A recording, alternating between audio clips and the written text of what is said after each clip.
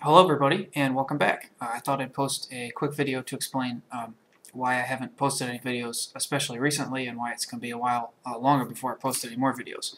As I mentioned in one of my previous videos, I moved to Detroit about 3 weeks ago, and it's been a hectic move. I only just recently finished unpacking and dealing with move-related stuff, and I started a new job in town with one of the major auto manufacturers in a tech support role.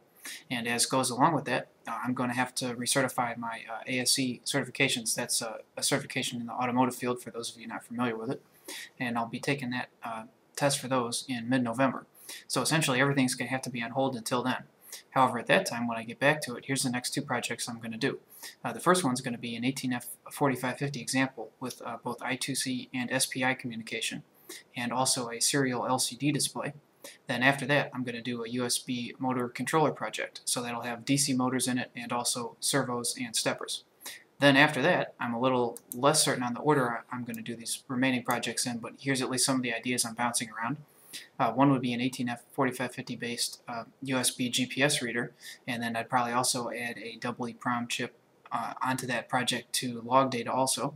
I've been getting into OpenCV a little bit lately, so maybe I could do a tutorial on installing OpenCV, recompiling it, and then how to write a basic object identification and motion tracking program.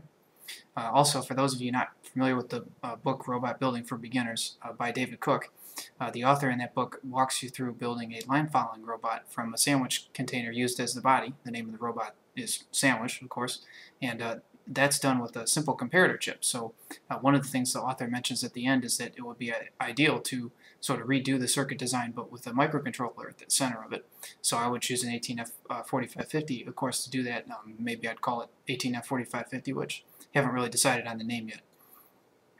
Also, I've been getting into analog electronics lately, and it would be kind of interesting to do 3 different radios, one a crystal radio plus maybe 1 or 2 amplifiers to avoid having to use special headphones,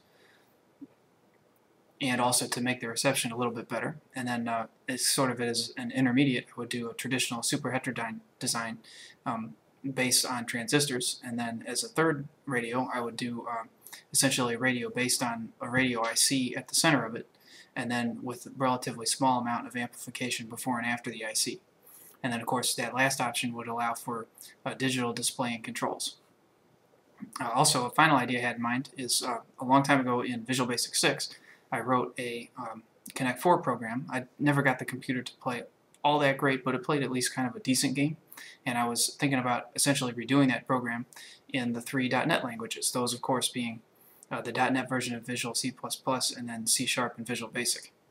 So I can't necessarily promise if somebody requests a certain thing that I can necessarily do that at first. It depends on how it works out. But you know, if somebody has some feelings on that, go ahead and post some comments, kind of sound off on it, and definitely I'll take those into consideration.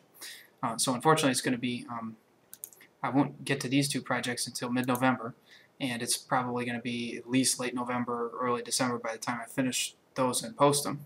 And then at that point, I can get to these. So post some comments if you like, and I'll see you then.